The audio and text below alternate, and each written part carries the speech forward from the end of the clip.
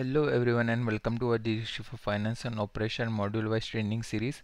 So in the previous episode we discussed about the attribute types and the attributes.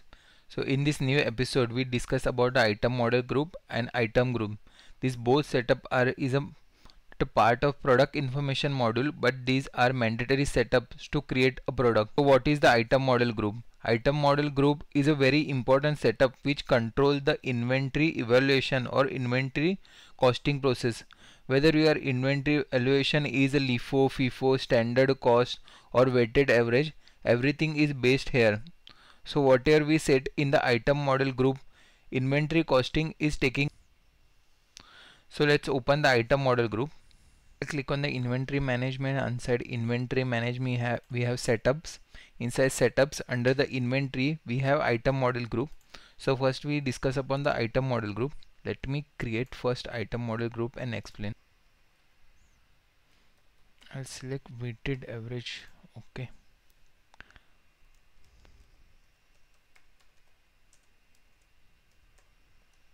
So we have created item model group weighted average. So in the every single parameter here have different purpose and a different scenario, and all the scenarios and the parameter we will discuss in very detailed manner in our sales and marketing module in our future episodes. Do subscribe my channel and keep updated for the future episode. In this episode I'll give you high level overview about this. If you don't understand any parameter for now, don't worry, in future episode we will discuss in detail. At the time of creating item model group, you need to make sure that item model group name, because once you created the item model group and assign this to any product and you perform the transaction for that product, we can't delete the item model group or change the item model group name. So the first parameter in the item model group is a stock product. If I create a product and assign this item model group where the stock product is enabled, then you can view the on-hand inventory for the item in the system. So if this parameter is disabled, then you can't see the on-hand inventory for the item. So I want to see the on-hand inventory for the item, so I'll make this enable. So the next is a inventory model, which is very important parameter. By choosing inventory model, based on the inventory model our posting and the inventory valuation is followed.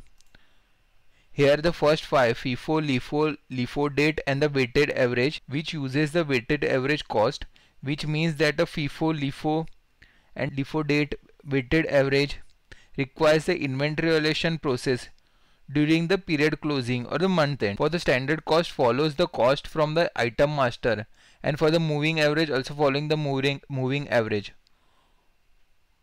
For the moving average we don't require the inventory valuation process or the closing process. Inventory valuation is only required to adjust the issue transaction and to understand the real cost, which only required at the first 5 inventory model. Remember this for now. We will discuss all this FIFO, LIFO, LIFO date and the weighted average in our future episode. So for now I have selected the weighted average. Next is a cost price. Under the cost price we have include physical value and fixed receipt price. This is also important setup. Let's include the physical value in the price group, which means you are going to include the physical value here. Physical value means physical transaction. In ERP, physical transaction means you post the transaction and generate the receipt and bring item inventory. In a simple way, you created order, post the packing receipt, but this order is not invoiced yet, but still you packing receipt posting will be considered in the weighted average calculation. Next important setup is a ledger integration. System post the financial posting for every physical transaction will only happen when the post physical inventory parameter is turned on. If this parameter is disabled, then there is no accountability of the product which is received but not invoiced yet. So I suggested you to not disable this parameter, because this automation will help you in the inventory valuation and the inventory closing. For post financial inventory, if you are disable this, means you disable the connection between the inventory subledger and the general ledger.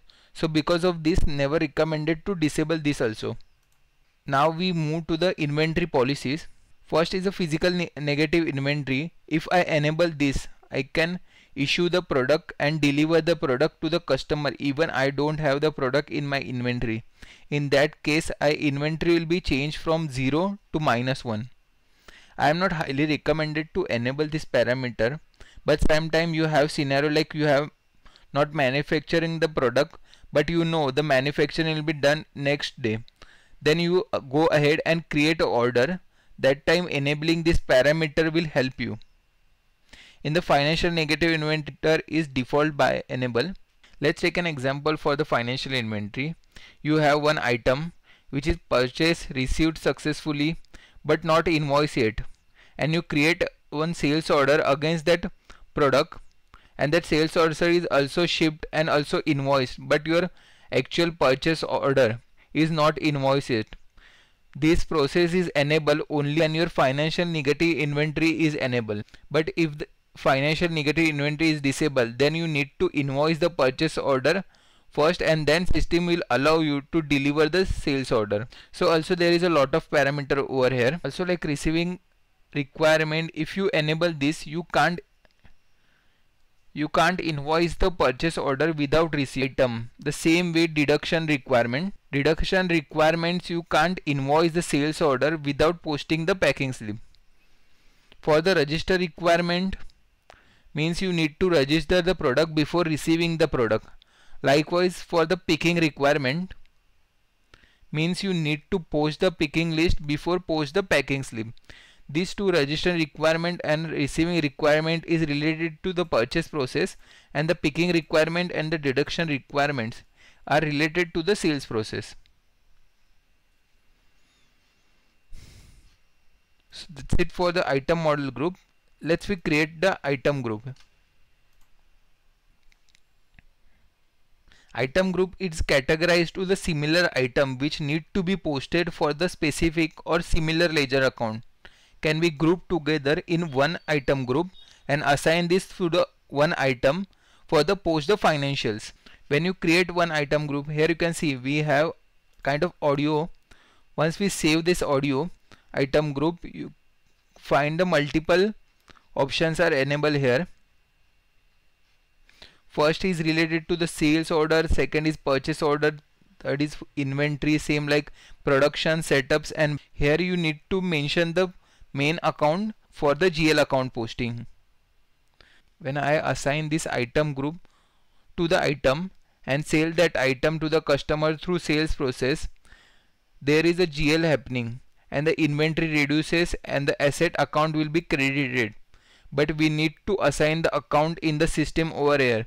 If the account is not set here, the system will throw an error that account setup is not done. So that two setup we have discussed here. First is item model group and the item group. So that's it for this video. So we have done with our mandatory setup to create a product. So in our next two episodes, we create one product and also create one product master. So stay tuned for this. Thank you for watching.